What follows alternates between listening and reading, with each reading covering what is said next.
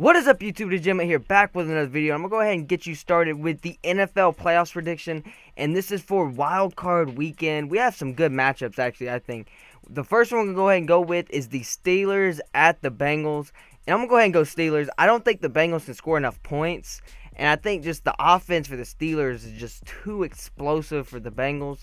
I do think it will be a close game, and I do think having AJ McCarron will actually be a bonus for the Bengals, as Andy Dalton can't play in the playoffs. Like, I know people are like, oh, he can't play in the playoffs. It's true. Like, and then they put it at a primetime game too. Like, if you just look at the stats, he just does not play well in primetime games. I don't know if it's the pressure. I don't know what it is, but I just don't see them winning that game. I see it being close, and I see there being a chance. So, I mean, I can see them winning, but I just think the Steelers, they just have too much talent on offense. So, I'm going to have to go with the Steelers on that one.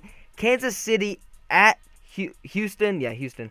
I'm going with the Chiefs, man. Low-key, I'm picking the Chiefs to go all the way. I'm going to save my predictions for later for the whole thing. I'll probably make another video separate on that, but I'm picking the Chiefs, man. I believe in the Chiefs. I like what they do in big playoff games. You can't turn the ball over, and Alex Smith just does not turn the ball over.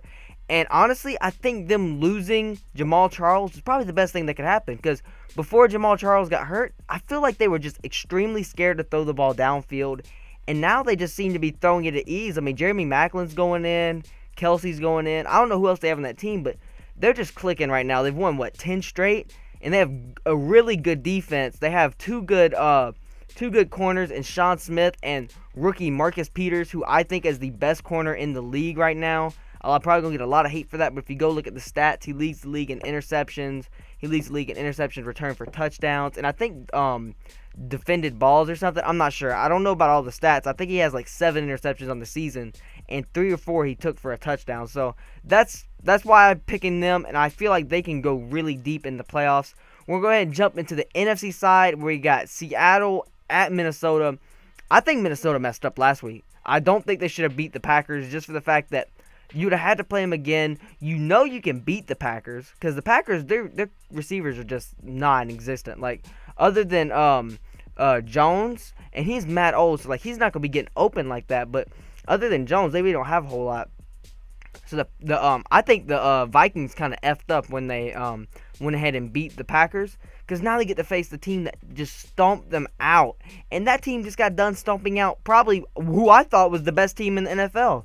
Like, they went to Arizona and just gave Arizona the whole full and nothing but entire dick, bro.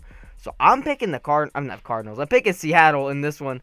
I just don't think, I don't know, maybe it's just something with Seattle. They've been playing crazy since Jimmy Graham got hurt. That dude Russell Wilson's just throwing dots everywhere. I just don't see Seattle losing this game.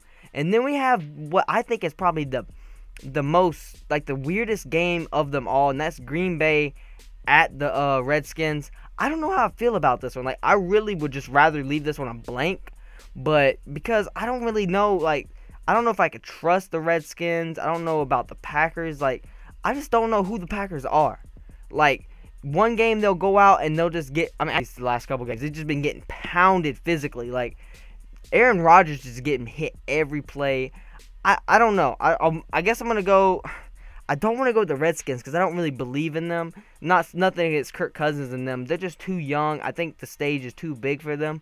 But I don't know, because the Packers offensively is the problem. Like, they have no identity on offense whatsoever.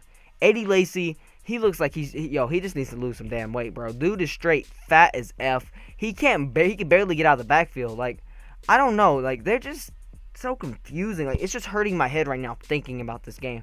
Not that it's not gonna be a good game. I think all of these games gonna be good games, but I just don't know. Like, I don't know who to pick on this one. I guess I'll go Packers, just because I trust them a little bit more than I trust the Redskins. But I definitely wouldn't bet on this game. I don't know. It could go either way. It's probably the closest matchup of all of them, just for the fact that we don't know who the Packers are, and we don't know if we can trust the Redskins. Like, I feel like Kirk Cousins is going to do his thing. He's going to put his team in a position to win. I don't really know about that defense. They've been up and down all year. And the Packers, offensively, they struggle. Defensively, they do all right. I mean, they do they do good enough. Like, this is a better defense than we give them credit for. You got Clay Matthews and Julius Peppers and HaHa Clinton Dix and Morgan Burnett. I mean, you got some good players on that team. But I don't know. Offensively, they struggle, and especially on the road, I think that's going to hurt them. But hopefully, if their defense shows up to play, they should be able to beat the Redskins, I think. So I'm going to pick the Packers in this one just because I just don't really trust the Redskins, particularly the Redskins defense. But anyways, hope you guys enjoyed. Be sure to let me know your predictions down below. I'll be sure to read all of them and respond to them if I can. But hope you guys enjoyed. It's your boy J-Mutt. Like, comment, and subscribe for future Madden 16 content. And until next time, guys, I'm signing out. Peace.